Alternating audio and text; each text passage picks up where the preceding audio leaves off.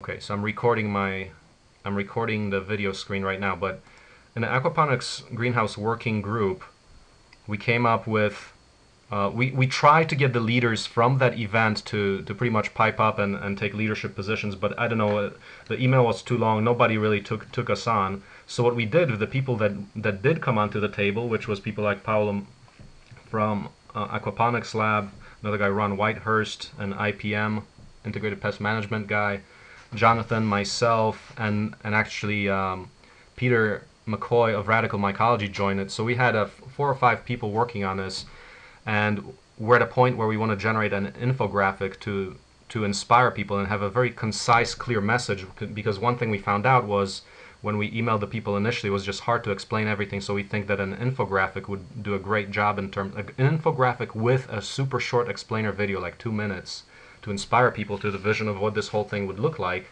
while inviting open source people to participate on this with intent of publishing open plans that are absolutely free for anybody to use, with an intent of building 100,000 of these operations that generate $100,000 each within 5 years.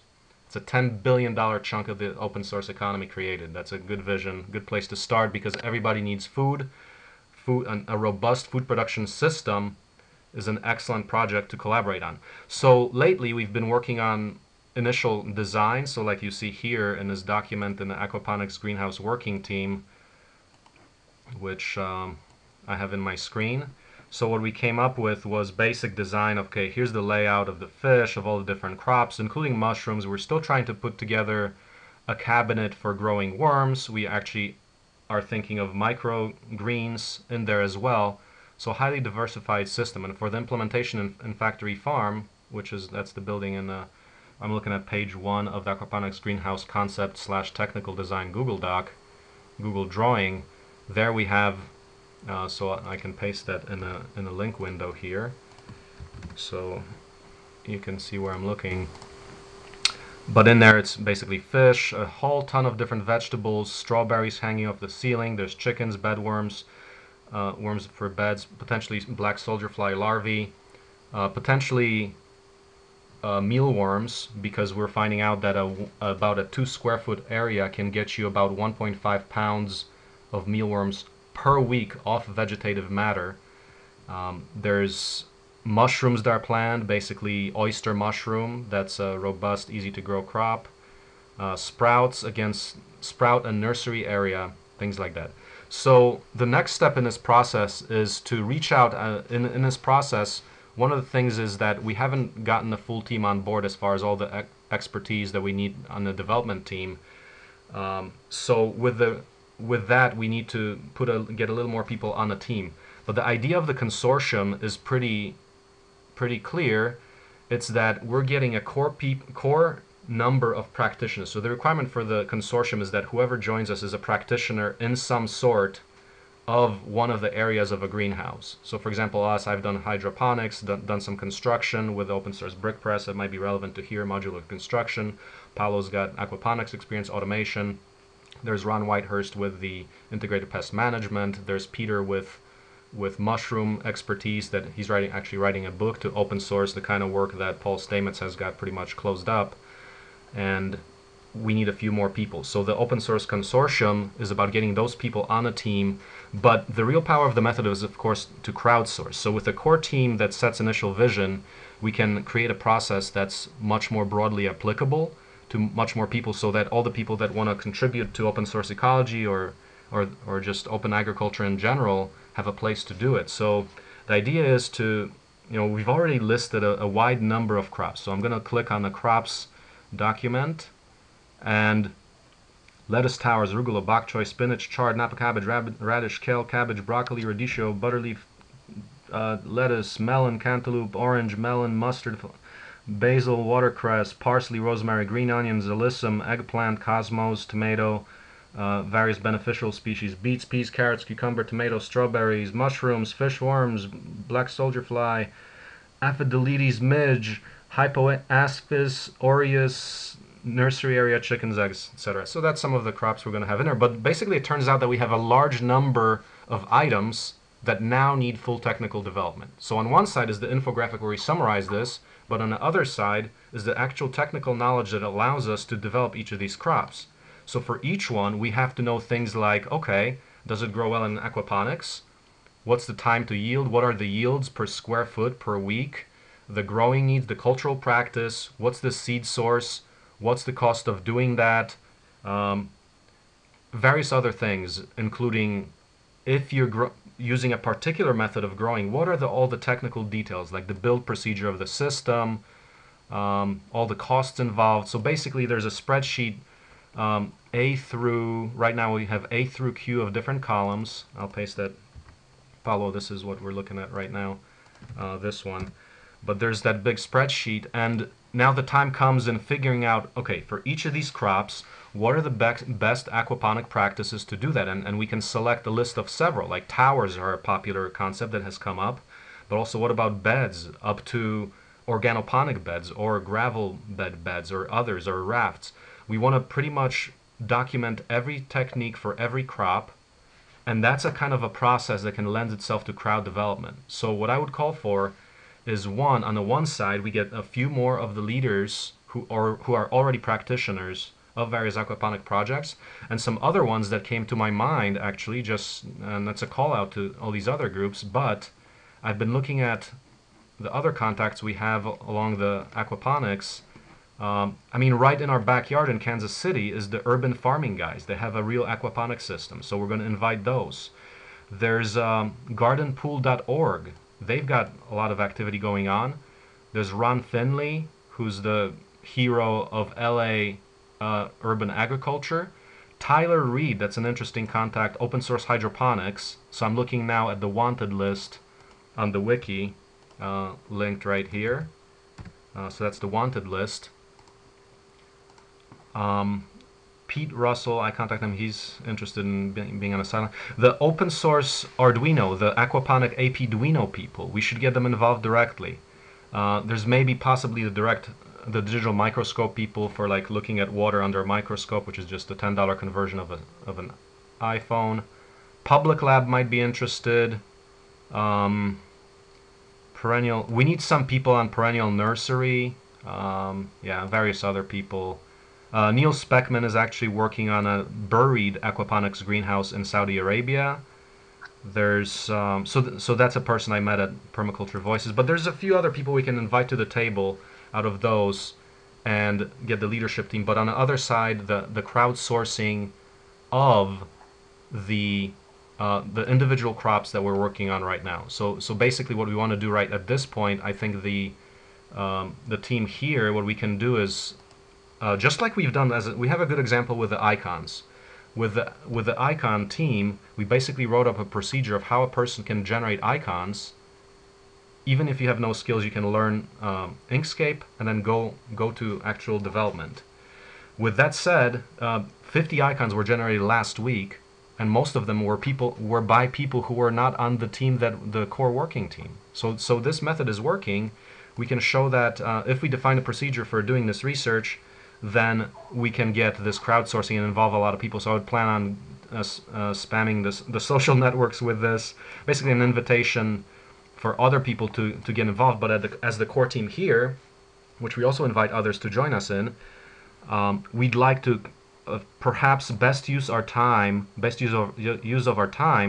would be to generate the procedure for how we go about this research of each crop. So basically, if you can document that on a Google Doc, so that we can show people, and maybe this video can be an introduction, but also maybe a quick couple of minute explainer video. Okay, here's how we do each crop, what we need for each, and then we can spawn a bunch of collaborators doing this remotely. Paulo, what do you think? Can we start on a document to document the development process for others? Any comments on that? I think that's a good idea. If we can break down Yeah. all the tasks, we're going to need a person or a small group, Yep. 3 or 4 people to come with the vision, what we want to achieve, Yep. and the overall design of the system. This Yep. group should be in charge of, as well, to break this down into small components. Then we open and publicize that we want to develop Yep. this the way it should be developed. because I don't think the crowdsourcing will work to complete the whole project. Crowdsourcing No. will work very nice, except for micro tasks or things that have already been aligned that need to be developed and how they need to be developed. So I think the next step is build this overall vision, document everything, and break down all the different work that we need to do in order to Yeah. build the whole. Yeah. You said, why did you say that microtasking does not lend itself to crowd development? Because the model of the icons group was we pretty much gave listed, okay, here's all the icons we want. We gave a procedure for how to do one, and we told people how to do it and how to upload it and stuff like that. So in that sense, the microtasking is a very effective way. What was your comment on the microtasking? My comment is the microtasking will work if the microtasking has been already been broken down. Yeah, yeah. The vision Right. itself won't let into the development unless we have a list of all the activities and all the tasks we need to perform, the microtasking. Yeah, yeah. So we need the microtasking in order for this to flourish using all these Yeah. crowdsourcing development ways. Yeah, I think so. And then a I think question. that's the thing. Yeah. Because it is quite a large project, so there are so many things to be integrated. So we need to over initial phase, which is view the whole concept and somehow integrate and document all the technologies we need. And then after this is done, things will naturally evolve in terms of a better fish feeder will Yep. evolve from this, Mm-hmm. a better way to build like a grow bed or anything. So that's the way forward, yeah. Yep. Yep. So what I would propose. I need to excuse. I need to go now. Yep. So Okay. my connection might not good because I'm gonna be switching from No problem. the Okay. Wi-Fi And I'll just wrap up this meeting file. talking to myself and anyone who's listening on to the recording. Okay. Thanks, Paulo. Uh-huh. Okay. So just to wrap up this meeting, so what we want to do is at this point. I'm gonna Yeah. be listening. I might be with you. I just not sure. Yeah, no problem. So what we'll do is, so there's a huge number. So once again, in this spreadsheet, we've got the basic modules. Okay, so there's crops, there's some of the beneficial insects and other items. But the thing is, for each one, if we treat each one as a specific step, so for example, we got lettuce, so one object is lettuce towers, but if we go below that, maybe it's like lettuce rafts. So basically get it down to get this down to the smallest possible element. So there's other ways to do lettuce, like for example, you can do lettuce gutters, or lettuce in soil. So I mean, let's put that in there. What does lettuce in soil look like? Because we'll set up, we want to experiment and then figure out which ones are the most appropriate for the integrated system. We'll implement a basic system, and then over time it will keep evolving. So at best, we do very modular ways of designing the entire greenhouse. So lettuce in soil, and you can say organoponic soil. Okay. Now also in this, what this allows us to do, instead of worrying about crops and systems, let's put the systems of how to grow them in the individual crops. So for example, in lettuce towers, we'd have to talk about, okay, there's the vertical structures. In lettuce rafts or the organoponics, we're going to have to talk about, oh, this is the bed, and here's how I build the bed under the build procedure shown here for the bed.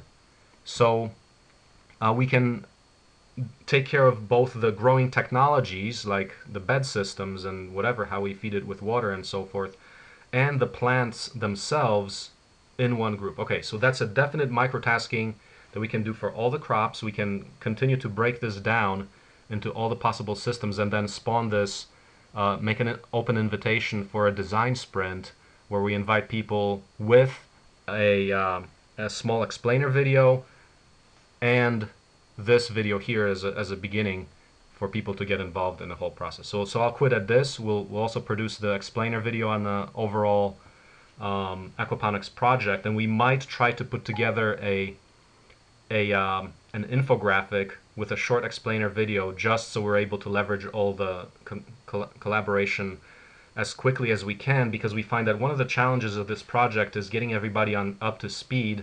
Like, we somewhat failed on getting everybody from the Permaculture Voices conference involved, because I think the mail, it's just people said, okay, too long, didn't read kind of thing.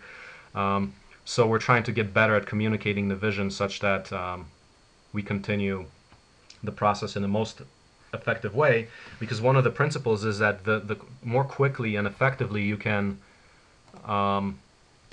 communicate the subject matter to people, especially if we're pushing boundaries, the better. And we find that instructional videos, infographics are going to have to be critical to that part. So I'll end the soliloquy here. Hopefully you're having fun listening to this, and join us for design sprints on this. Bye-bye. Hang that up.